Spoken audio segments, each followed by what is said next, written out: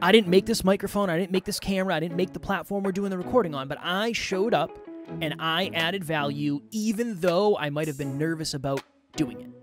So I stated that I was going to do it. I proved to myself that I was capable of doing it, and then I actually took full ownership for it, and then I think it becomes gasoline in the tank.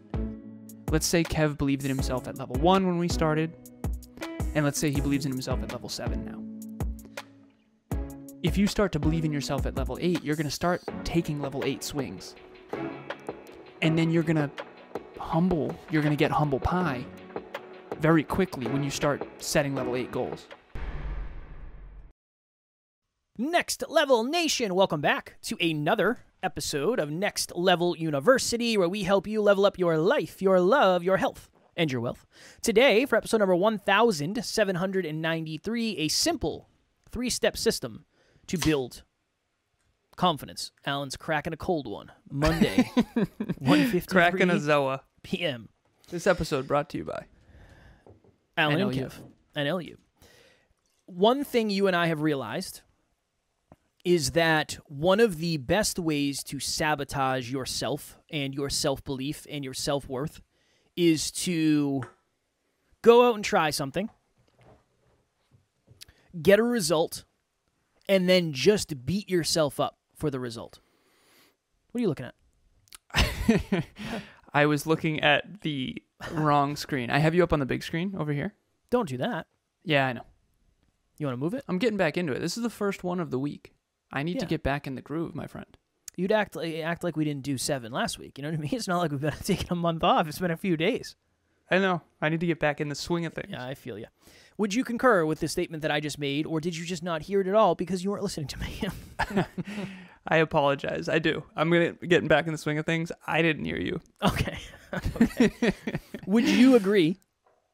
This is lawyer talk. This is what they do.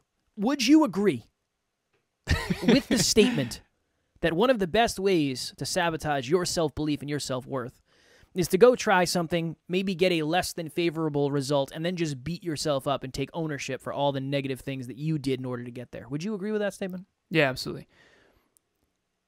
I believe that the most important thing for anyone, if they want to achieve success and fulfillment, is self-belief. I do believe that's the most important. It took many years to get Alan to believe that. I've been saying that since 2017. Yeah. And again, it's not just that. You can have all the self-belief in the world, and you might do stuff that other people might not, but it's not the whole equation, right? It's a big piece of it, but it's the biggest start. Yeah. And here's the problem. You won't start unless you have it.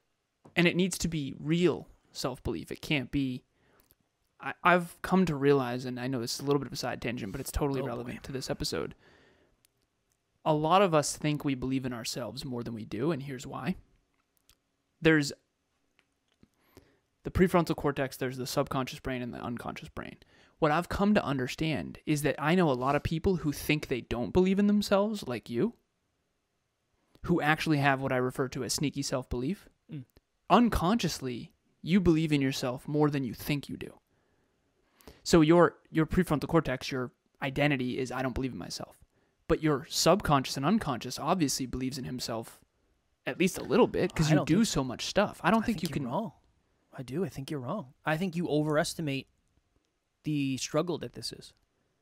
I do. Underestimate. I really do. The struggle. Underestimate. You overestimate how much belief I have. You underestimate how much of a struggle this is. Okay, fair. Do you think that it's true that you had more belief in hindsight than you thought you did? No. Because you said you had 0. If you had 0, you wouldn't have done half the things you do. I felt like Superman in the gym, and I felt like Clark Kent in real life.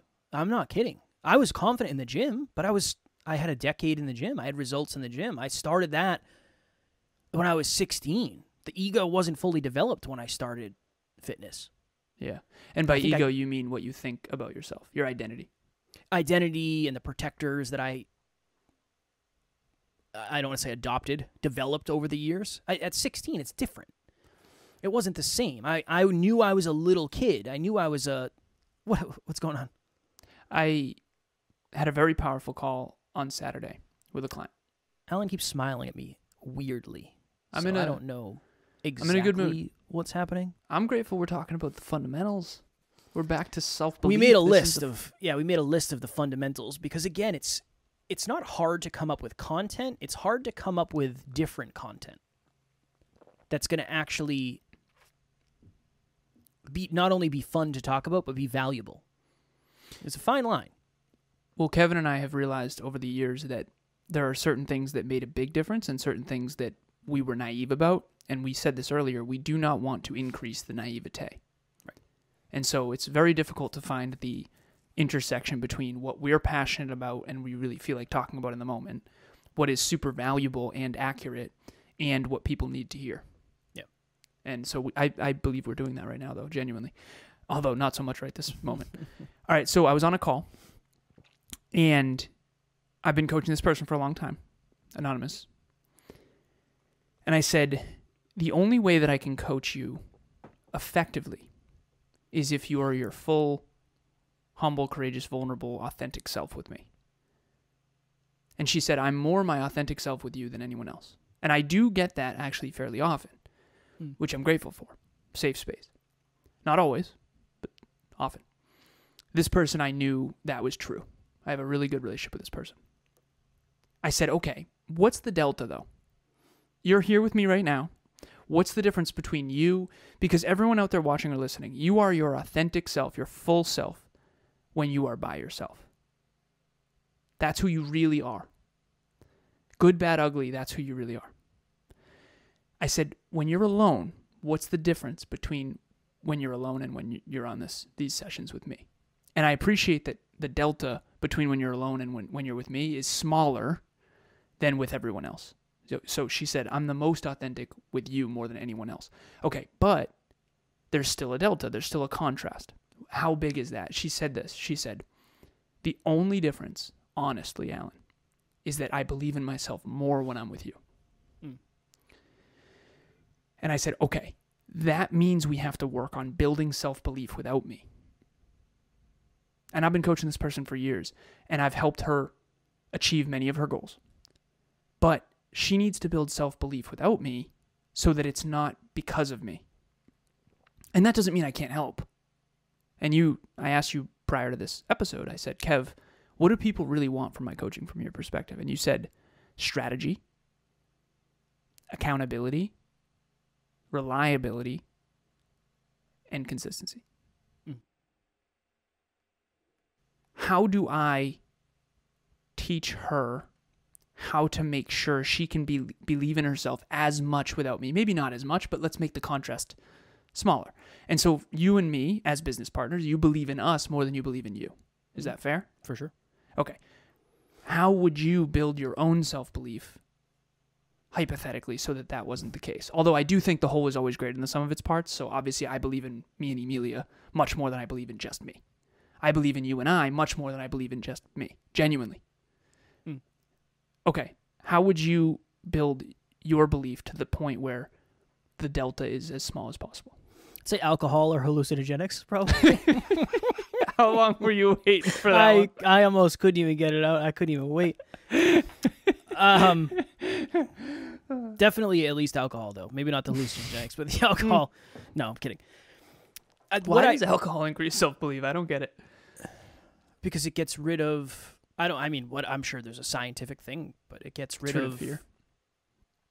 Inhibition. The last thing you're worried about when you're drunk is people judging you. That's like everything. All of your behaviors are creating judgment in some way, shape, or form. It gets rid of inhibition. Whatever that means. I don't know the exact definition. I told you that when I started going and doing speeches, when I started doing podcasts, and when I started Podcast Growth without you, I started to become more confident because I was on my own and I was doing what we're talking about today. The 3 steps, 3 simple steps. And this was Alan's doing more than mine. No. Because without you, I would never have created this. Okay. Well, I have one. This is mine, actually. Never mind. Screw Alan completely. This is my framework. I just knew that you and I conversed over the years, and I figured out that you weren't building belief when you were a kid as much as I was. Yeah. And it's definitely co-created, this one. We've conversed a lot. An unhealthy amount. Many times. An unhealthy amount. All right. State, prove, self-assign. Today, so this is me stating, I look at my calendar. I have 5 other podcasts I'm going to go on. All right, cool. I'm going to go on all these podcasts today, and I'm going to do my absolute best, and I'm going to add some value. Is it going to be the best I've ever done? Don't know. But I'm going to go on, and I'm going to give it the best I got. Cool. State. All right, cool. I then follow through with all this, the stating that I just had. I go on all these 5 podcasts, and I do a really good job, and some of them actually say, Kev, you're really good at this. You're world class at this. Wow, how long have you been doing this? Awesome, cool. So I proved to myself, more than anybody else, that's the importance of it, I proved to myself that I could do it. Self-assign. This is what we're really good at doing in the negative, but we're not always really good at doing this in the positive. Then I say, I did that. Now, I didn't book the shows. Laura, shout out to Laura who booked the shows. I didn't make this microphone. I didn't make this camera. I didn't make the platform we're doing the recording on, but I showed up and I added value even though I might have been nervous about doing it.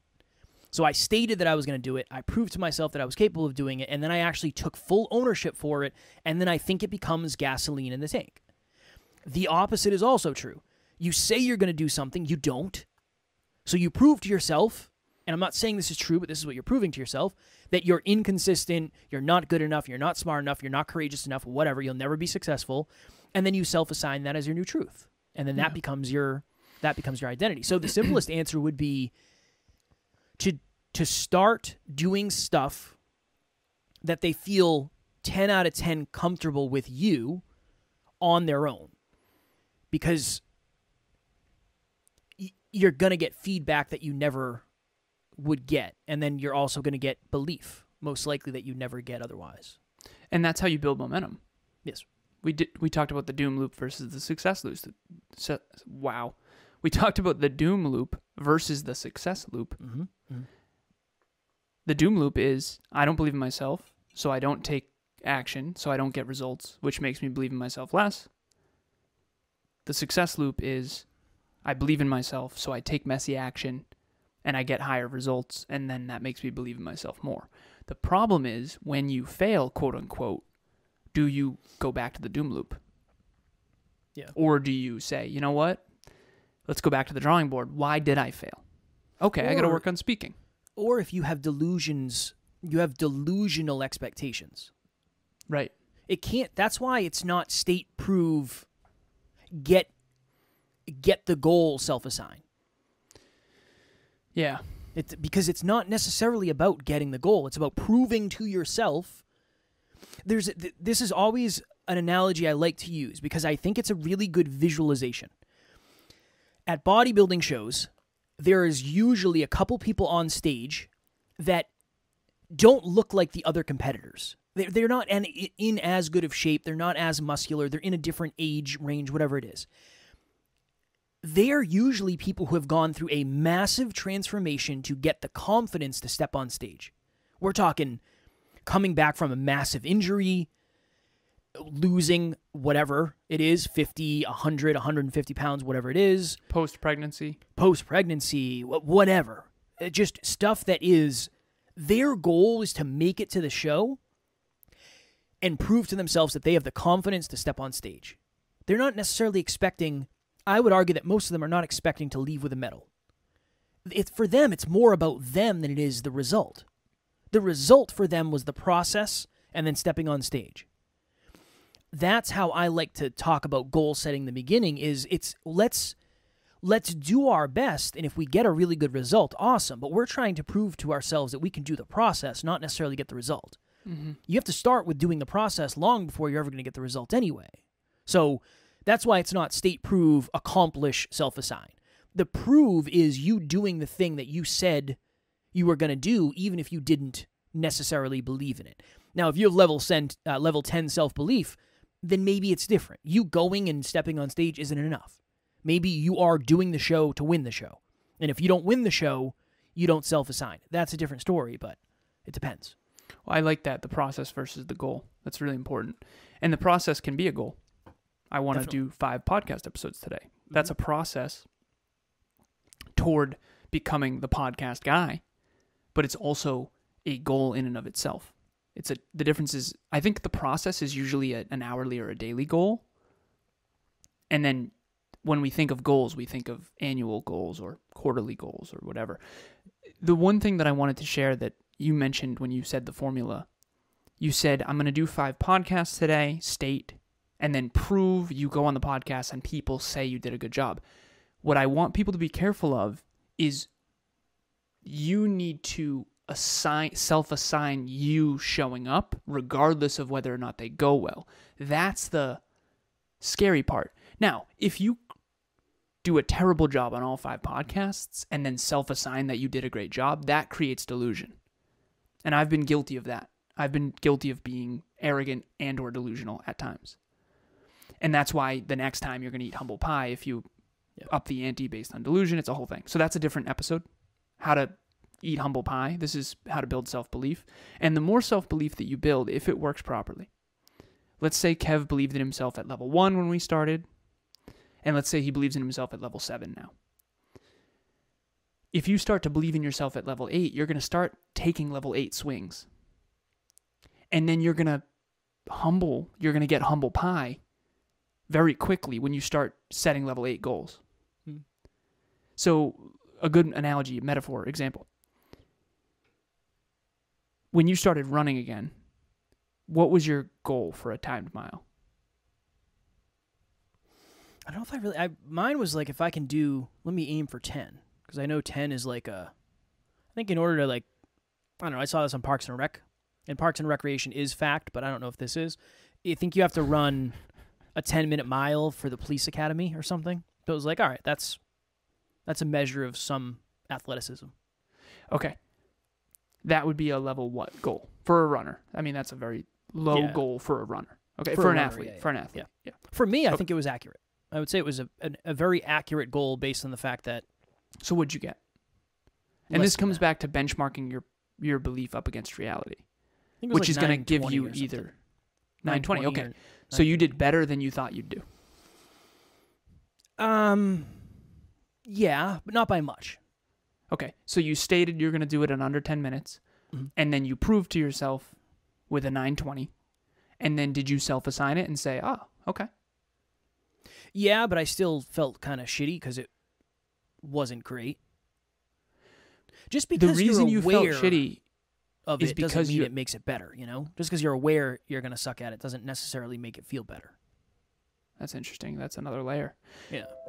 Hello, NLU listener. Thank you, as always, for listening to Next Level University. Real quick, I just want to jump in and let you know about the Next Level Dreamliner. This is a journal that I use every single day.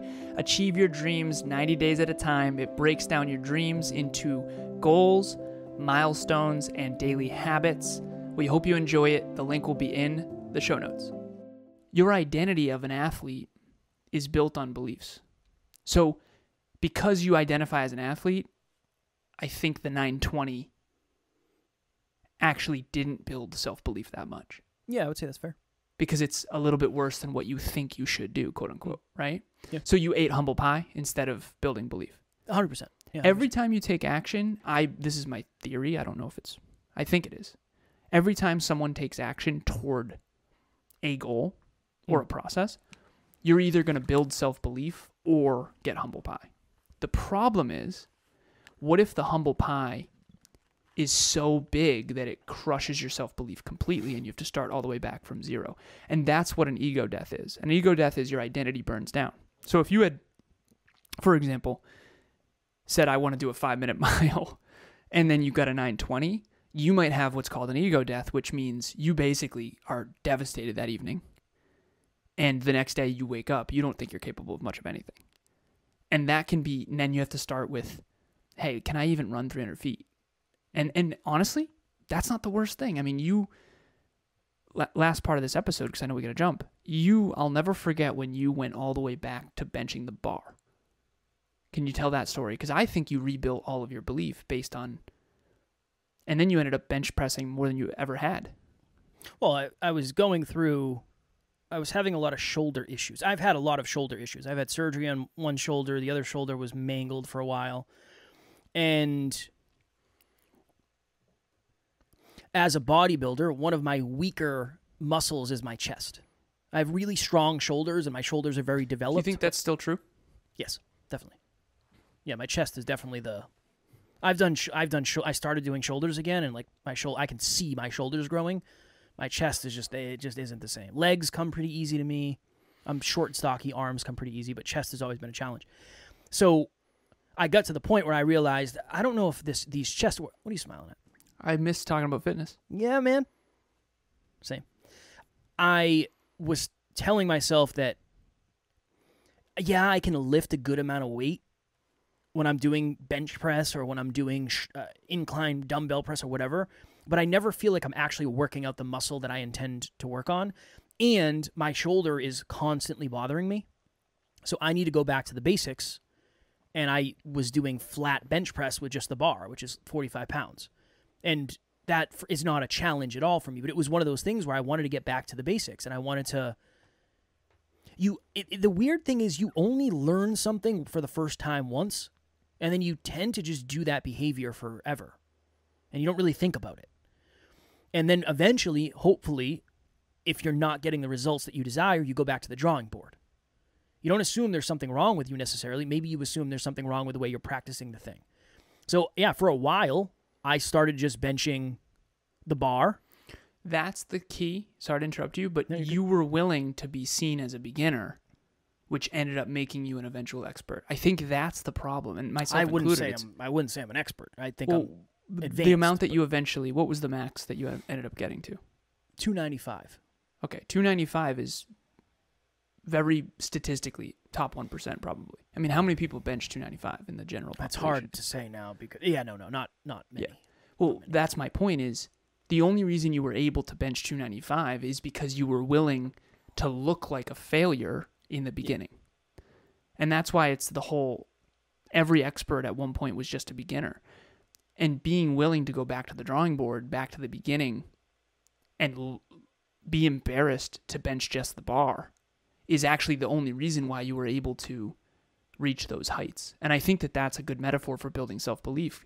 Do you have the humility and the ego death necessary to go all the way back to square one so that you can start building 1, 2, 3, 4, all the way back up to 10? Because a lot of times what happens is we build these identities like you in baseball at level 10 when you were an all-star. Little do you know, you actually at one point were in Little League and Farm League, and you built all the way to level 10, and now you still think you're a baseball player because you still hold that identity, when in reality you should go all the way back to square one in order to actually get really good again. And I think that that's what happens as time passes, but we still hold on to the identity. You and I do NLHF, YMCA, we rent out and we play with kids. That's humbling as hell every time because it's a lot. I haven't thrown a football in how long, and then you and I throw it, and it's, oh, okay, I can't throw a spiral. Okay, here we go. Warm up the old whip. Yeah, and it's very humbling because I still have the identity of when I used to play quarterback recreationally, but I could throw a really good football, and now I can't. So we all have to constantly be checking in with our perception of self versus reality. This is one of the hardest parts because I don't know if I've ever heard anybody really talk about this. So Alan and I, for I don't even know how long, we did a live podcast every week. We would do a live podcast episode in our Facebook group. And it started out as, didn't it start out as something else? Wasn't it a mastermind? Yeah, it was a live mastermind with people. Then it was a meetup. And then it was a weekly live podcast episode. Correct. And we did it for I don't know how many months. How 190? Many weeks. Yeah, so that's almost 3 years. It was either 145 or 190, I forget.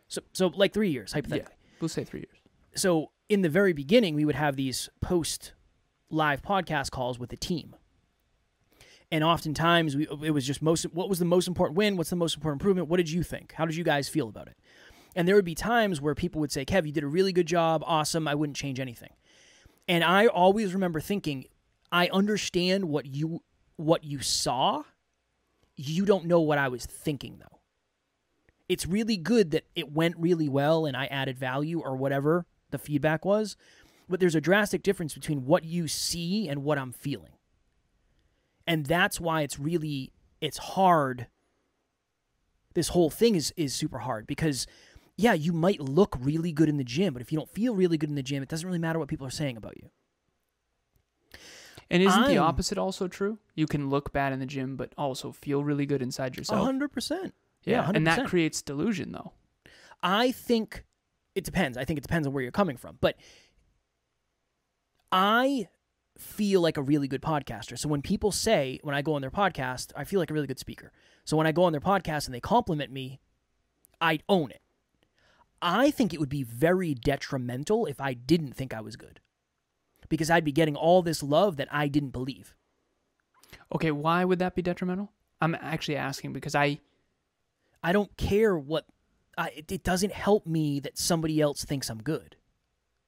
I had a client once who... Unless I think I'm good. Sorry, I just want to finish that. No, I had a client once who tried to explain this to me. She said, I get compliments on my looks all the time. Because I said she was very attractive. She was a model, semi-model for a while. And I modeled with her. She was like, it doesn't matter that everyone else thinks I'm attractive. I don't think I am. Yeah. But don't you realize that you're probably the one who's inaccurate? You just have so many more years of that direction. It's really hard to turn it around. Okay, you go do a modeling shoot. Let's use this young lady as an example. And I don't know who you're talking about, so this is completely anonymous for me. Let's say this person's 25 years old. And ever since they were 16, they've been very self-conscious about their body. They have 9 years of internal dialogue every single day, multiple times a day. 100 likes on Instagram or 100 people messaging them is not going to...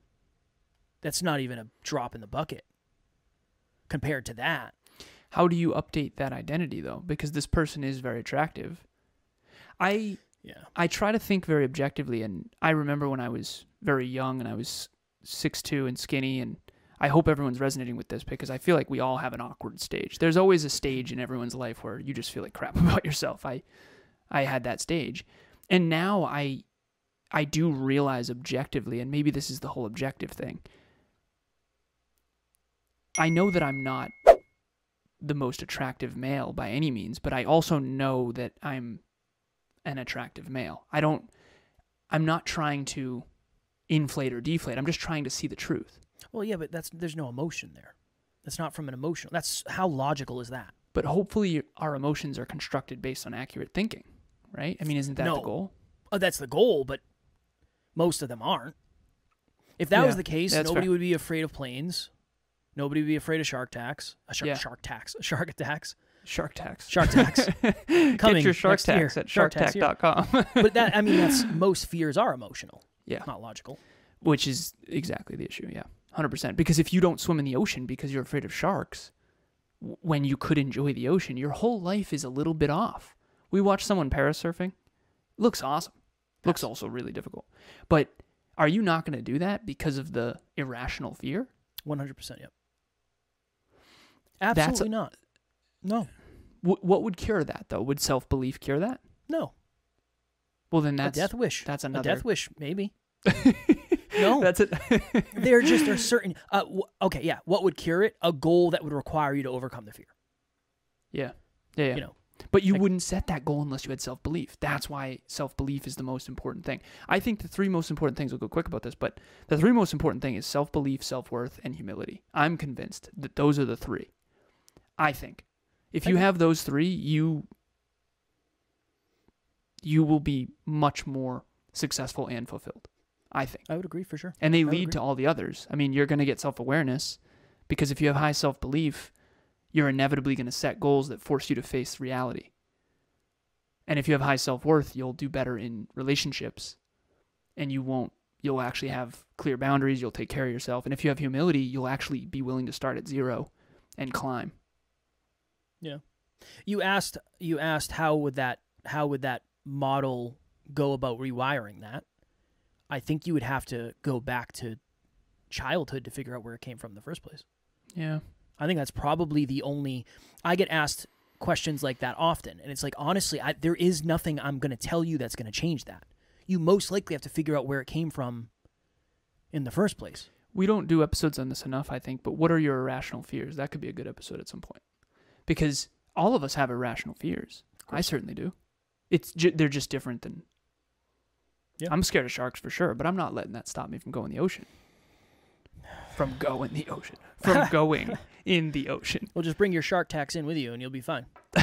You'll be safe. That's what they're. Sharktax.com. I'm going to sharktax.com. I'm going to Washington D.C. for Podcast Movement this Sunday actually. I'm not excited. I actually am a little bit excited to fly now, which I don't know. It's weird. That's cool. That means you're turning this around. Well, but here's the other thing too. I am very strange in the fact that I don't like crutches. So there have been many people who say, well, if you're going to get on a long flight, just take a pill. Or what I don't know what a pill is, but it'll put you to sleep. I can't. That's not, for me, if anything, it turns one problem and takes it to another level, and it makes it two problems. Because we should do an episode on that too. What would that be? Crutches versus tools, right? Because some people might say, well, that might help you start.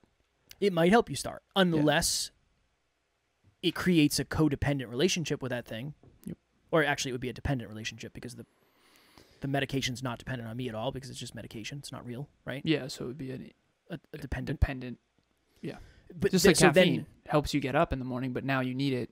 Right. Same deal, right? Not only do I have to get to the airport 4 hours before my flight and get everything, make sure I'm good through security, but now I have to make sure I take a pill within a certain amount of time, or I'm going to be even more anxious because I've never flown without the pill before. And again, no judgment if that's you.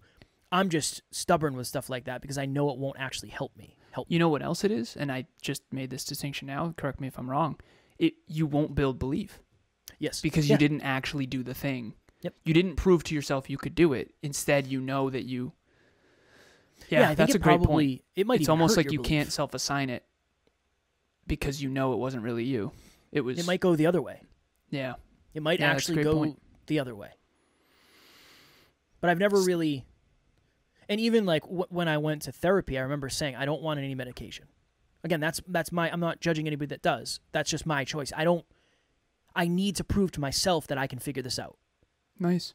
And until I've exhausted that, then I don't want just to do the thing that seems like it's an easy fix now. Again, not judging anybody that does that. For me, that was always that.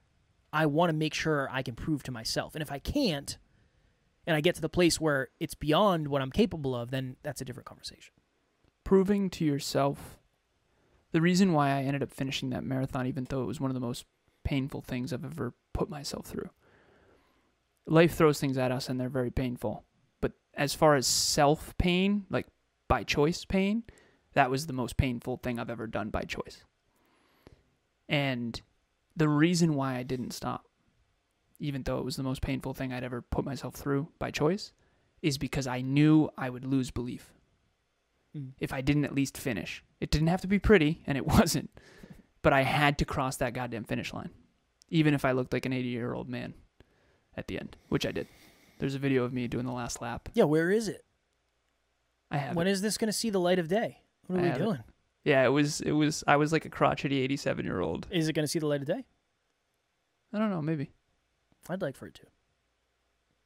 It doesn't matter what I like, so you do you, obviously, but I think that would be really cool. Yeah, it would. Very vulnerable. Yeah, it would. The point is, though, that I did build belief, even though I ate a lot of humble pie. I was able to prove to myself that I could do it without stopping. Even though, and I think that built my identity and gave me the humble pie I needed too, which, again, that's another episode. Last thing. I said this I think I said this here, but I mentioned it somewhere else. When Evan Carmichael reached out and asked me to come speak in Toronto, I was pissed that I had to say yes, because I knew it would help me build belief. It was there was no, I couldn't say no even if I wanted to, which I did because I was scared. But it helped me build belief. Sometimes you get an opportunity that you don't feel like you're ready for yet, but that might be the opportunity for you to build belief to the next level. And whether you say yes to that or no to that can be a life-changing decision. We just don't know at the moment necessarily. You dig? All right. If you want to make sure you're getting to the next level every single day, little by little by little by little, 1%, 0.5%, whatever the numbers are. Alan's the numbers guy, not me. Make sure you are subscribed on whatever podcast platform you are listening on, and YouTube if you are watching us there. And also, I know that if you listen to a podcast, there might be a piece of you that wants to start a podcast, or maybe you already have a podcast. Podcast Growth University is my podcast on podcasting. Totally free. Another free resource for you to learn about podcasting. So it's on all the platforms. It's on YouTube as well. I think we're 110 episodes in or something at this point. If you want to build self-belief, as I mentioned earlier, my coaching is really these main 4 things in terms of what Kev believes people are getting.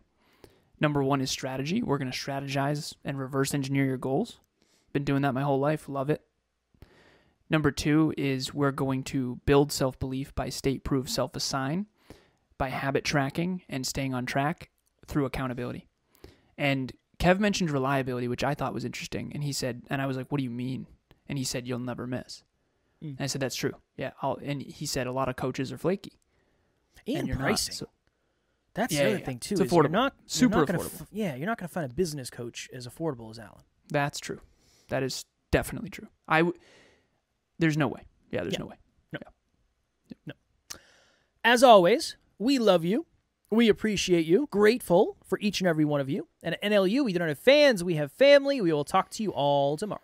Keep building belief. Next Level Nation.